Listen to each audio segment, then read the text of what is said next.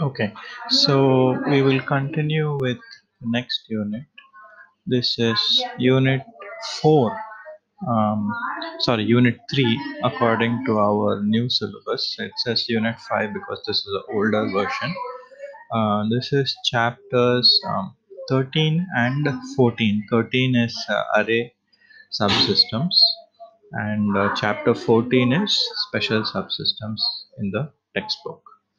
Okay, so most of it is the first part only. A little bit we will look at the special subsystems, which looks at packaging, power distribution, clock, etc. Clock, of course, now we have a separate unit. The fifth unit we will look at more into the clocking part. So we'll start with the first part of this unit, which is the array subsystems. And a very nice picture, this is in the textbook also, is the division of memory elements based on the different types of um, classifications.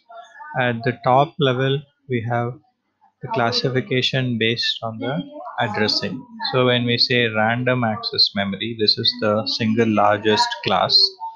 And what random means is any address location, the amount of time taken to access the memory is the same. So that is the random access memory. Serial access memory, as the name suggests, we access the elements of our memory serially, that is in a particular order. So best examples are shift registers, where we shift it inside and either the front or the back of the queue is accessible. And the last class is a special class called as CAM, or content addressable memory, and the biggest application is flash memory, sorry, not flash memory, where we need the actual contents also to be accessible. And this is finds application in virtual memories, where we are looking to see if a particular element, not a particular address, but a particular element is there in the memory or not. And this will also be part of the overall classification called as CAMS. And if you look at this particular class itself, random access memory, we have two divisions, volatile and non-volatile. And volatile means that it continuously needs power supply. Non-volatile is more of a long-term memory. So our hard disk, for example, is non-volatile because we can switch off the computer, switch off all power supply, come back after 6 months, and the contents will still be there. External hard drive or a pen drive even. So those come under non-volatile. Volatile memory is where we have power supply continuously given, and we have two classes: static RAM, SRAM, and dynamic RAM or DRAM. And under the non-volatile, we have more. Um, some of these are historic. For example, I don't know if mass ROM is used anymore. These are programmable ROM, one-time programmable. So, for example, our BIOS, you might have seen the BIOS in your computer. We don't have much control over that. It is one-time programmable, and these are also for many other legacy systems where the hardware is proprietary. We want you to use it, but you're not able to see the internals. That is programmable, one-time programmable at the manufacturer level itself. Second level of that is erasable programmable. So this is a slight modification of this, and these two are both sort of related to each other. Once technology evolved, programmable became erasable programmable, and the first generation was through external sources such as UV light, etc. And then we have electrically erasable, and the final evolution of that, which is most popular today, is the flash ROM. So we'll see all of these briefly. And the memory architecture itself, if you look at, this is of course random access memory. We have generally Depending on the application, the sizes may vary, but usually there will be a row and a column decoder. So the row and the column decoder will be given parts of the address, and they will decode. That is, we have multiple lines that are coming out of the row decoder and the column decoder, and the functionality is based on the inputs. Only one of these lines have to go high. Similarly for the row decoder also, and generally the intersection of those two will be one single cell, not necessarily one bit. It might be a 8-bit cell, and that's the memory that is being accessed, and that could be for reading or writing depending on the other control signals.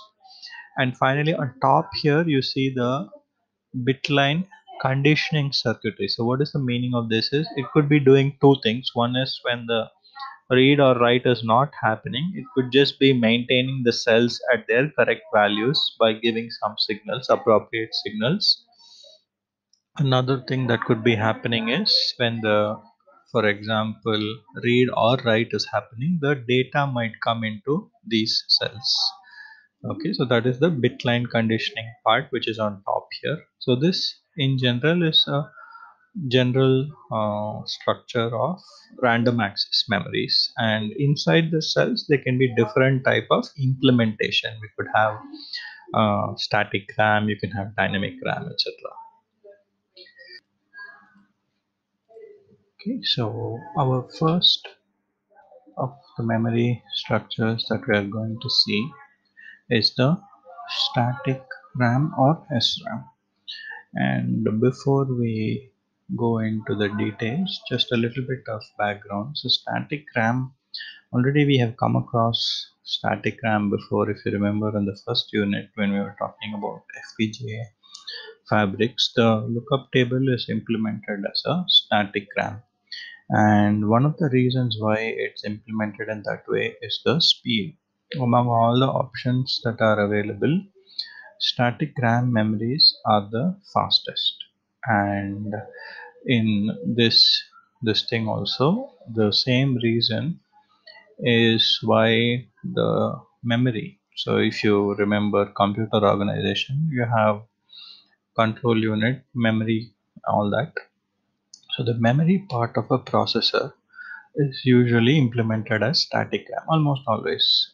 There's no other option. And this is the fastest. And static RAM, what is called as primary memory, for example, this is the memory from which all the operations of the arithmetic logic unit, all the operands go from this primary memory. This is implemented as static RAM. So this is deep inside the processor, and the primary memory actually is all very low, maybe 8K or 16K bytes. That's all, not very large. And this is the main functionality of static RAM. Very, very, very fast memories if you want to implement. Relatively low power also, fast and low power. You have the option of static RAM. And before we go into the details, just a little bit about history. Obviously, this has been around for a long time, so there's not much options for research in static RAM. Many other options also. So, for example, first we will look at the 6 transistor implementation. Then there is a slight modification to that, which is the 8 transistor implementation. So, by far, it is the most popular this thing for practical circuits, also 8 transistor implementation. So, it's not very easy to modify that because of a lot of other constraints. So, it's not possible to come up with a new RAM structure because we have to look at so many other things also before we can say that this is better in some particular way, etc. So the way to use this unit is, today if you're working, for example, a couple of years back there was a student who was doing a project in uh, AMD or somewhere, and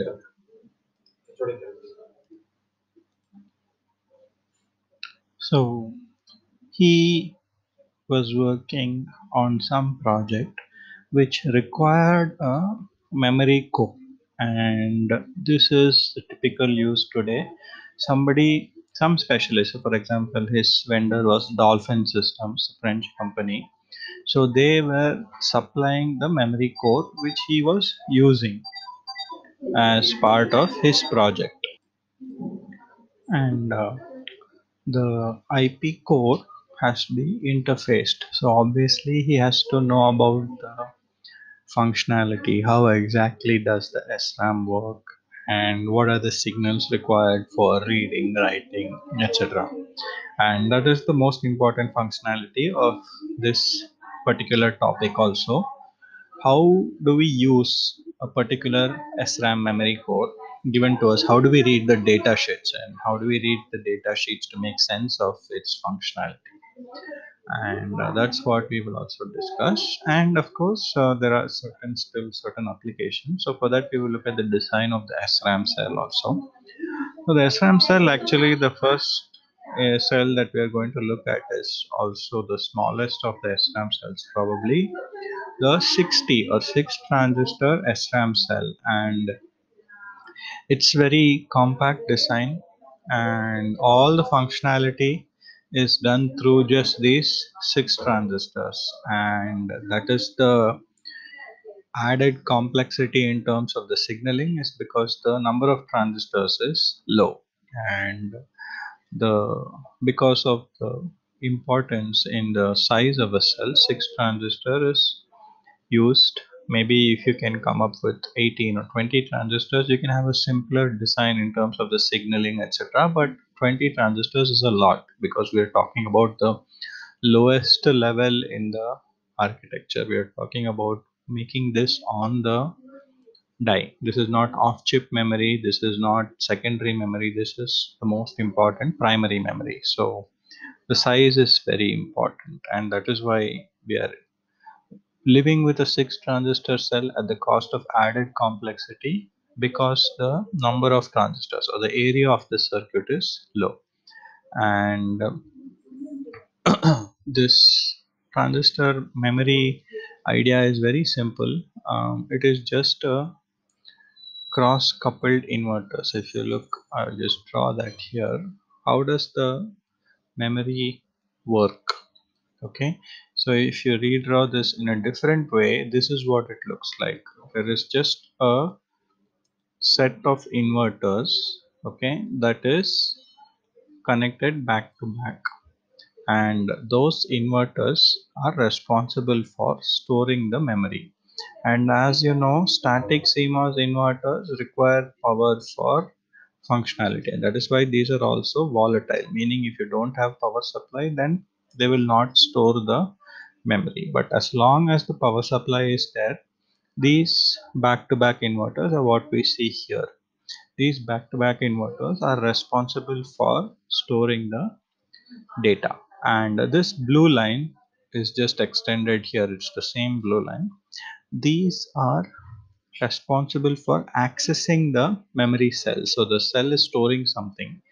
If you want to read or write, you have to turn on this signal. Okay, so from low to high, and once that is high, then these two transistors are on, and then we can read what is on either of these sides of the inverter, and that is for both reading and writing we will use the same operation. So these two transistors here, they are called as A1 and A2. These are called as the access transistors, and access transistors naturally because they are used to access the cell. And these are the memory storage element. The actual memory is stored inside these two back-to-back inverters. And it's interesting that it is the same memory elements in almost all the other more complicated structures like latches and flip-flops also. The actual memory element, where is the data being stored, it's in a pair of static CMOS inverters, both in latches and in flip-flops. And the same thing here also. Okay, so that is the basic explanation of a 6 transistor SRAM cell. 4 transistors are used to realize the memory element back to back inverters. So if this is your data Q, okay, This could be the complement, obviously, because it's an inverter, and these are the data cells. So Q and Q bar, the actual data that is being stored, data and its complement, and these are the access transistors, and this side is a particular line. So this is all part of that bit line conditioning that we talked about earlier. So we have bit, and we have another line which we will call bit bar. Okay, and that's just a name. It doesn't exactly mean that always it's going to be bit bar. It's called bit bar. Okay, but sometimes it might be, sometimes we might not have bit bar on it. That we will see. Okay, and this is the basic 6 transistor SRAM cell. And in terms of the operation, okay, the operation is complicated, a little bit complicated. Okay, so like I said, even though it's called bit and bit bar, doesn't necessarily mean that they are always opposites of each other. Okay, so when the word line is 0, that is, if you look at this diagram, if the access transistors are both off, then Q and Q bar are just storing. Okay, this is where no read or write is happening. It is just storing the data, whether you want to read or whether you want to write. Okay, for both of them, the first operation is this signal has to go from low to high, which means that these two transistors are on. Now, depending on the values in bit and bit bar, it will be either read or write operation, and that is all automatically determined by the values on bit and bit bar. And here is where all the complications arise, because there are only these many signals and transistors. We don't have any more separate signals for read, write, etc. in the 6 transistor design. So we have to work only with this many amount of signals to perform all the operations. So the way it works is, suppose we have a write operation. Okay, the WL signal, this is word or word line signal, WL has to go high. That is the same. Okay, now if it is a read operation, what we have to do is both bit and bit bar, okay, should be equal to 1, equal to 1. This is for the read operation. Okay, for read operation, both bit and bit bar equal to 1. This is set by us externally, and when WL becomes 1, whatever data is there, okay, we want that to get transferred to the bit line. If it is 1, it will stay at 1. If it is 0, this has to go from 1 to 0, and the complement has to appear on the bit bar. So definitely only one of these two will change. Both cannot change, right? Because data can be 1 or 0. If it is 1, then this will stay at 1, this will have to go to 0. If it is 0, then this will have to go to 0, and this will be have to continue at 1. So that is the read operation. For the write operation, okay, that is slightly different. In the write operation, whatever data we want, okay, you put that in the bit lines. Now bit and bit bar will become, so for example, if I want to write 1, okay, then I will put 1 here, I will put 0 here. This is the write operation. For the write operation, that is, I want to write into the cell. Now what I have to do is, I put bit 1 here, okay, and I put 0 here, and that has to go into the cell, and this has to go into the cell. If it was storing 1 originally, then no problem, but if it was storing 0 originally, then it has to get rewritten to 1, and if this was 0, this would have been 1. So this 1 has to become 0. So there has to be change in the state of Q and Q bar possibly, and this is the write operation. So read operation, write operation, it's all summarized here. When WL equal to 1, when both are high, then data and its complement will appear on these two signals. That is, on the bit and bit bar signals, the data that is stored will come. Okay. Then if bit and bit bar are complementary, that is, now we are doing the write operation. So the first line here is the read operation. it will be read from the cell and it will appear on the bit and bit bar signals. In the second line, it is the write operation. That is, whatever data we want to put into the cell, we put into bit and its complement on bit bar, and we push it into the cell. That is the simple operation of the SRAM signal. And this is what is the functionality. This is what we want to happen. And there are certain conditions why this will not happen automatically, because we are looking at two directional flow, bidirectional flow. In one case we want this to come here, and another case we want this to come here, and that will not happen unless we have certain conditions that are satisfied, and those are together they are called as the cell stability conditions. Okay, so the first we are going to discuss, the second one is also similar to that. So we will discuss the first condition in more detail. What is the meaning of this condition? Suppose we are trying to do the read operation. Okay, so go back to this diagram here. Now we said that for the read operation WL equal to 1, that's no problem, and both bit and bit bar. So we want to read the cell, which means that these two we are going to put 1. Okay, so this is equal to 1 and this is also equal to 1, and whatever is the data, let us assume that this is 1 and this is 0. No problem, the other thing also can be assumed. Let us assume for now this is 1 and this is 0. So this is 1, this is 1, this signal becomes high. Okay, so we have 1 here and we have a 1 here. What should happen is this line, okay, here 1 and 1, so nothing happens, current equal to 0 because VDS equal to 0 even though the transistor is on in this side of the circuit. Okay, now two things can happen.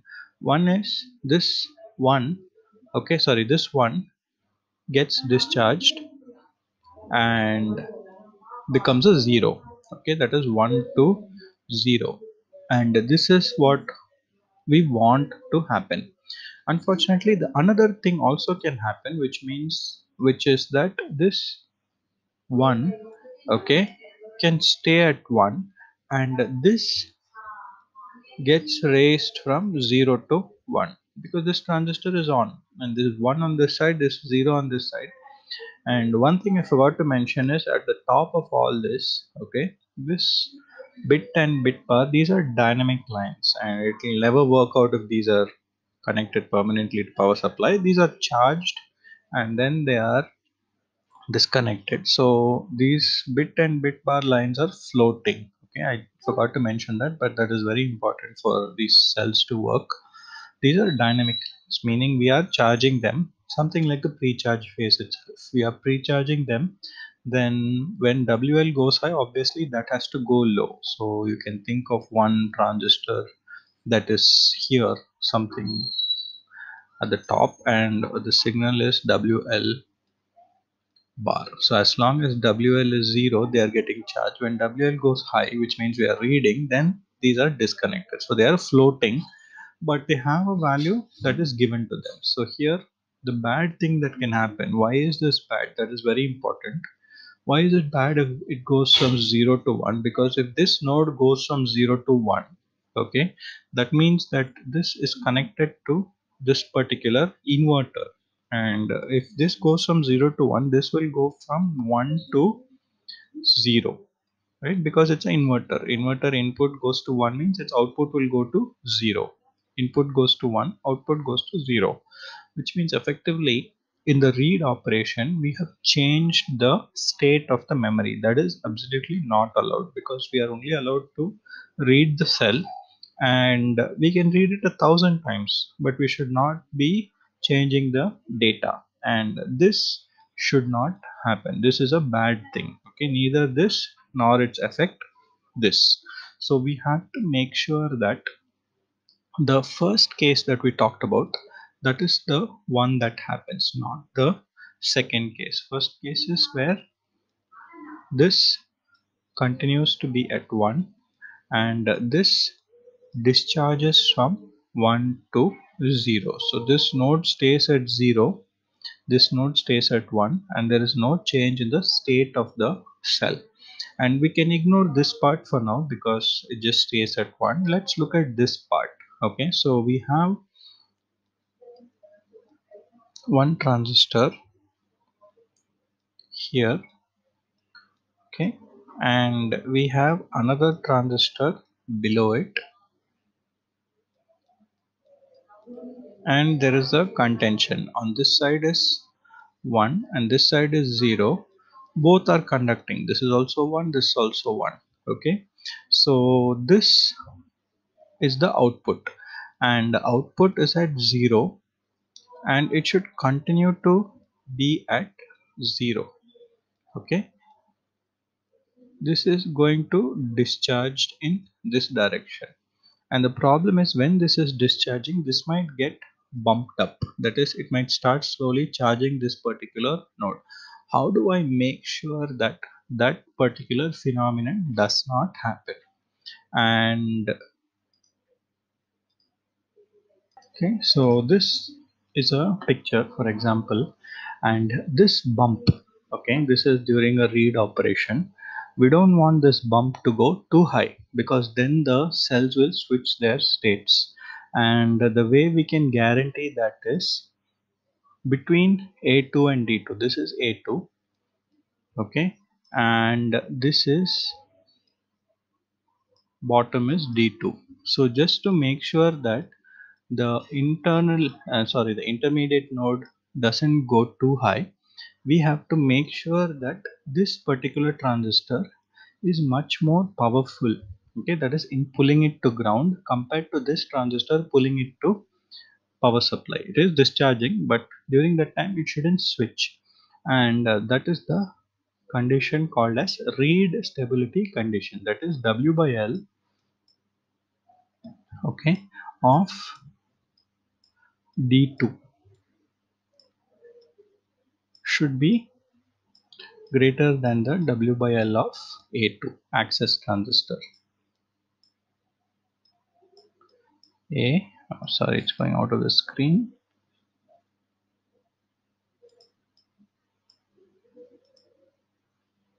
A2, okay, this is the read stability condition. And if you are thinking what about the data, what about the other transistor, then a similar condition. Instead of data being stored as 1, it could have been 0. So in that case, if we do the same analysis, the condition that we will come up with is W by L of D1 should be greater than the W by L of the access transistor A1. So the first condition or the read-stability condition tells us that the pull-down transistors D1 and D2 should be stronger than the access transistors A1 and A2. If we can guarantee this, then during the read operation, we will get this type of functionality. That is, the intermediate node will get slightly bumped up when the bit is discharging, but it will not switch the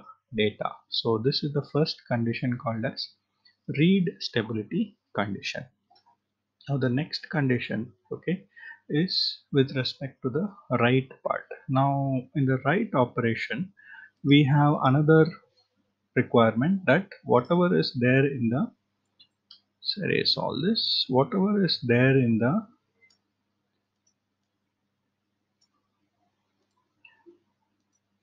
bit lines, it should get into the cell. Okay, so I am putting bit equal to 1, for example, and I will not put bit bar also equal to 1. I will make sure that I make this complement. Okay, now I want this 1 to go into the cell. Let's say that this is equal to 0, and if this is equal to 0, this will be equal to 1 because it's an inverter. So this is there. Now I have 1 here, I have 0 here. Okay, now I want this to come into the cell. I don't want it to overwrite the bit lines. The bit lines this time should not be overwritten, they should get change the data inside the cell. Okay, how can we guarantee that? And that is the write stability condition. Okay. So now the read stability itself creates a problem for us because now this data is 0. Okay, which means that this is 1, and if this is 1, okay, it's connected to this transistor, so this transistor is conducting.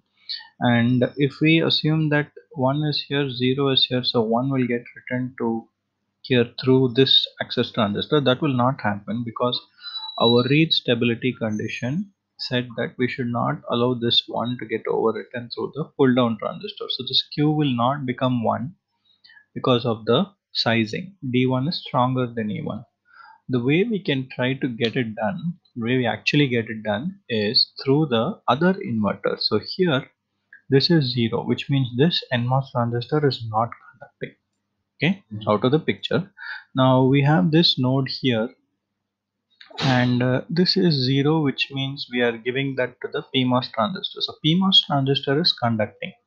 Okay, and NMOS transistor is also conducting because access transistor is on. So now you have two transistors.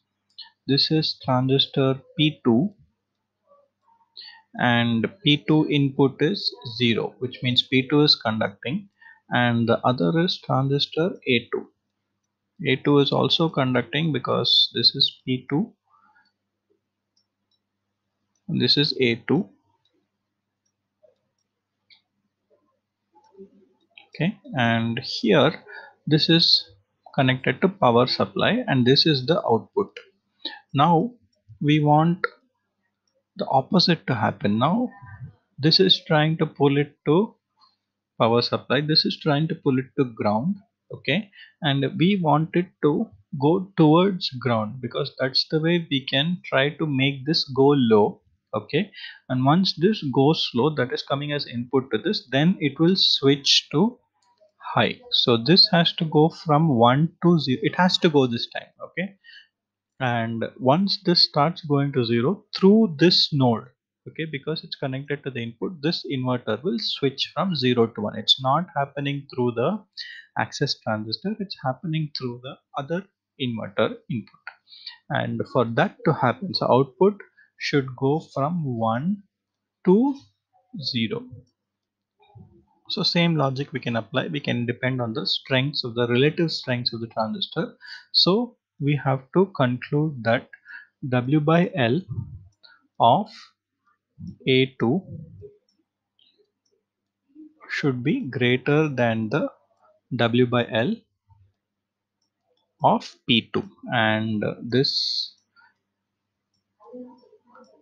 A2, sorry, this will guarantee that the output node, there is a contention, this transistor is trying to pull it up to VDD.